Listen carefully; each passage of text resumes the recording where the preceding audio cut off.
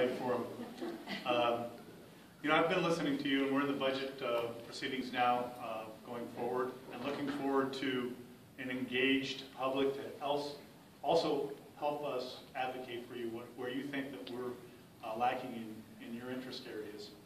And one of my priorities has been the transportation infrastructure, which the governor has not been a real fan of. I mean, I love my governor. I respect him for everything. He's done most of what he said he's going to do going forward. We just have one disagreement going forward, and that's his tunnel plan. And yeah, I told him he can build all the tunnels he wants, but he can't put any water in them.